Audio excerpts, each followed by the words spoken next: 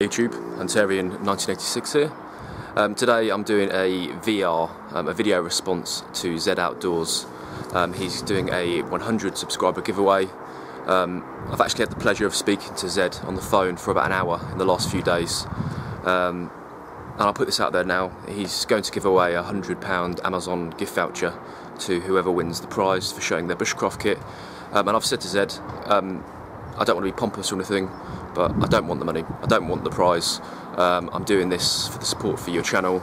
I think you've got some great ideas, and especially from speaking to you on the phone, I think you're destined for some quite big things on YouTube. So yeah, the competition is show us your Bushcraft kit for an overnighter.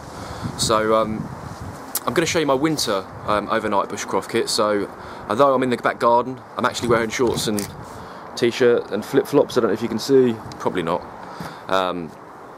But I've been going out a lot over the winter, probably averaging once a fortnight from end of November to right up until today, which is the 27th of February, I think, 26th of February, I'm not sure. I've slept since then, so I'm just not sure. But well, you know, we're nearly in March and the weather's getting better, so this kit will change in the next few weeks. What I'll do, guys, is I'll turn the camera around, I'll talk you through my kit. And as always, I never think I'm an expert. If you have any ideas or ways that I can improve my kit, I'd love to hear them. You know, and that's the whole idea of this community. That's the whole idea that Zed's got, that I've got. You know, we're not going to be experts, but share the knowledge. What works for you might not work for me, but what might not work for you might be ideal for somebody else. So YouTube's the perfect tool to pass information around and share the knowledge. So, you know, I'm not going to babble on because yeah, I want to get this done. I'll turn the camera around and yeah, we'll get started. So, just to give you a quick idea here, I've laid it all out on the table. I know there's going to be a lot of guys that say it's very bulky and very weighty, but you're correct, it is very weighty, and that's the reason I've been using it in the winter. That's one thing you have to compromise on, for me personally anyway, is the weight. But how comfortable you'll be in the woods. So yeah. Start with my sleep systems.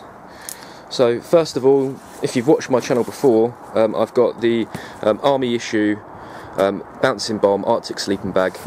It is big, it is bulky, but you know, it just keeps you incredibly warm. You know, I'm sure some people have lighter sleeping bags. In the summer, I'll change this. I've got a nice 2-season sleeping bag that I'll change to, probably in the next couple of months. But over the winter, for my quick overnighters, this is what I've been using. Great piece of kit.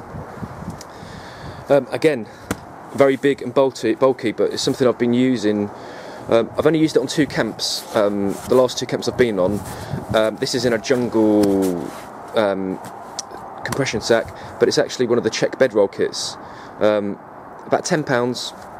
I thought, you know, I'll give it a go, and with the temperatures we've been having in the UK over the last couple of weeks, the Czech bedroll kit inside the Bouncing Bomb, it's probably overkill. But again, for an overnighter, and certainly a Bushcraft overnighter, I'd rather be too warm than too cold. You'll see in a second some of my kit is more prepping related rather than Bushcraft, but I'm a massive believer there's a big crossover in the community. So then we'll come round. I have my DPM basher. Million and one uses for it, but I use it just solely for a basher. I have it just in a simple formation.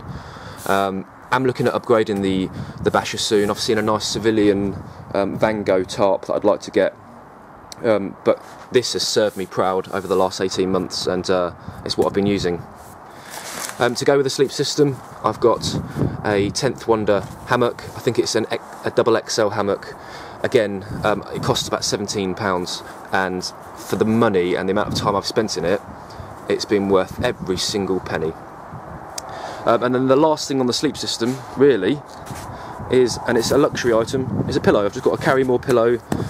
Call me a tart, call me whatever you like, but again, I like to be comfortable. I'm not the best of sleepers anyway, so that's something you can see here. It does take up a massive amount of space, and weight for that matter. This is optional. The Czech bedroll kit is optional, but it's something I have been using, hence why I want to put it in the video.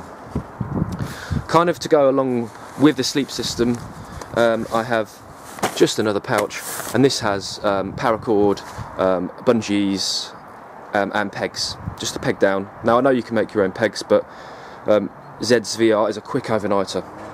So what I do is I'm not going to make my own pegs. I think it's 10 for £1 on the internet. Just bought 10 of them, and I'm good to go there.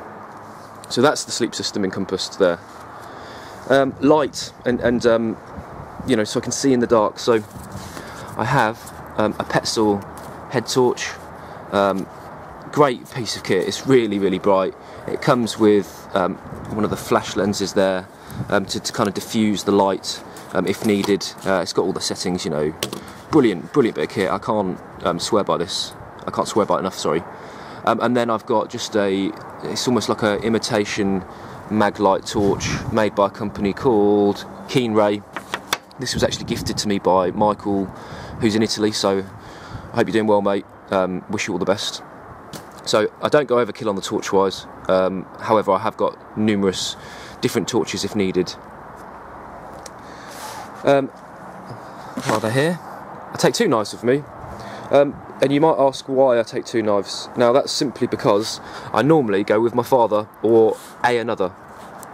Now I'm still a newbie, but I'm in the luxurious position where I do have quite a bit of kit, I think, for someone that's been doing it as long as me. So the first knife I have, and again this is going to have its own review soon because it's an absolute beauty. I don't know if you can see that. This is the Jacklaw that was kindly lended to me by Funky Prepper.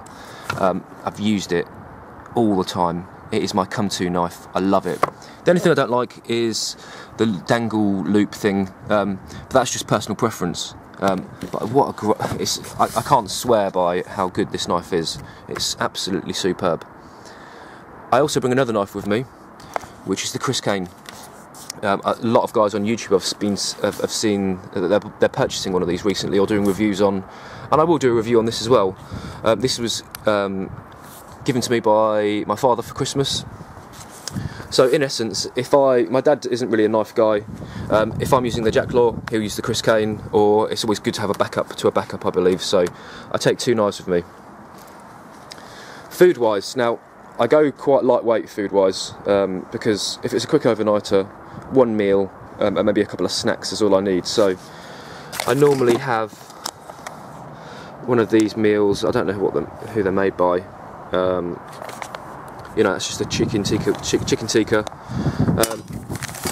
combined with a rice, and then maybe a Snickers bar for afterwards. That's all I'd need for a quick overnighter.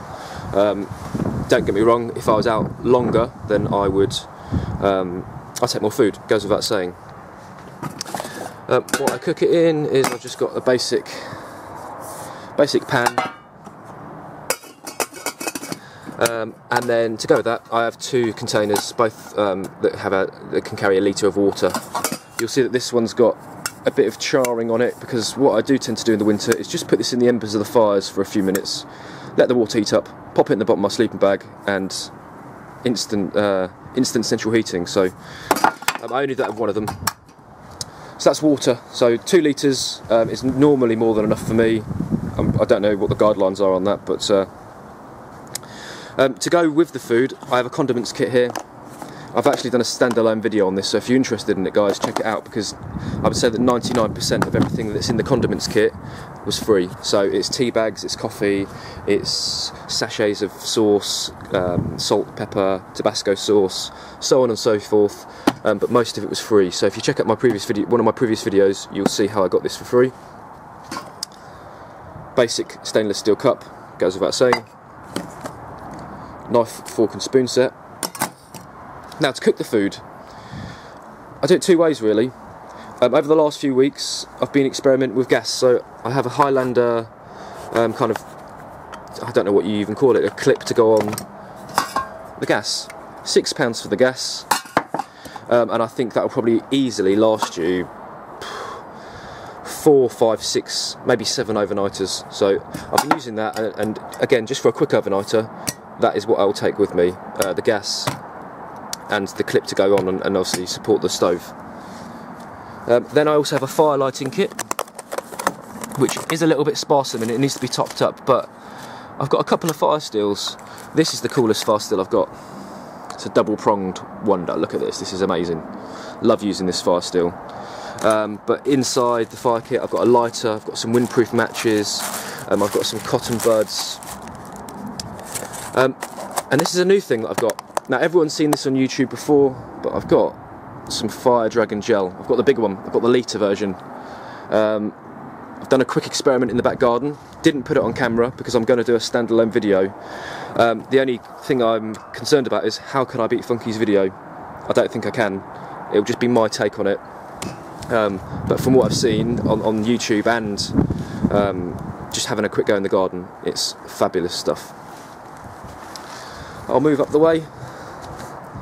Now, when I go into the woods, I'll always be wearing my combats, my snug pack softy t-shirt, and there'll always be a hat and gloves in the pocket. So in the bottom of my bag, I always carry some spare army issue softy trousers and another spare army issue softy jacket. Probably overkill, but again, that's probably where the prepper in me comes out. I'd rather have too much stuff than not enough, and I'm in the fortunate position where 9 times out of 10 the woods I go to isn't that far away from my house. Then I have another small compression sack which has spare underwear, spare socks, a flannel, a toothbrush, and some baby wipes just to keep me clean. One night I'm probably not going to get that dirty, but again, hygiene is extremely important. I'm not going to ramble on too much. I've only got a few other bits to do. I've got some Motorola XTR 4446 radios.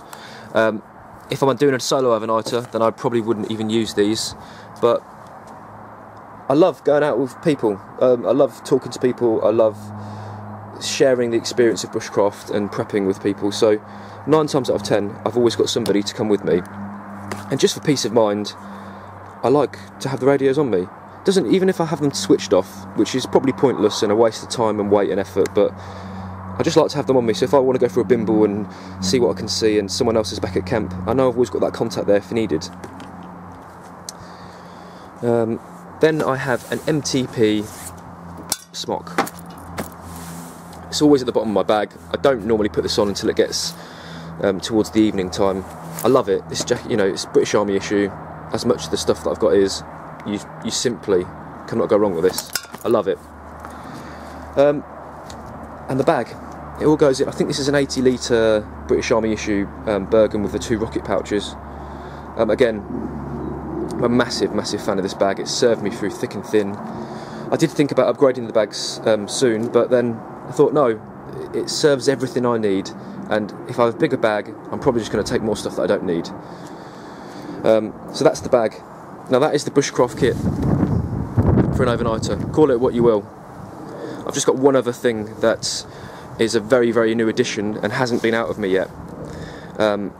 And it's going to have its own standalone video, but I'm going to include this as part of this kit simply because I'm so impressed by this tool that I think it is going to be part of my Bushcraft kit 24/7, my prepping kit.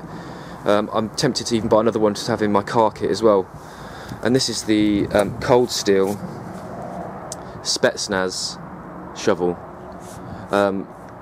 I'm not going to go too much into this because I'm going to do a standalone video in the next couple of days, because this is awesome, this is incredible, and I think this is going to be part of my Bushcraft kit forever and a day. What I'll do is I'll just turn the camera around. So, sun is shining, you've seen my kit. I'd love to hear your thoughts. Like I say, the whole reason for this video is to give my support to Zed. I think he's got a fantastic little channel going there. I know he's got his 100 subscribers already, and I don't think it'll be very long before he's eclipsed me. I'm still blown away that I'm on 560 something.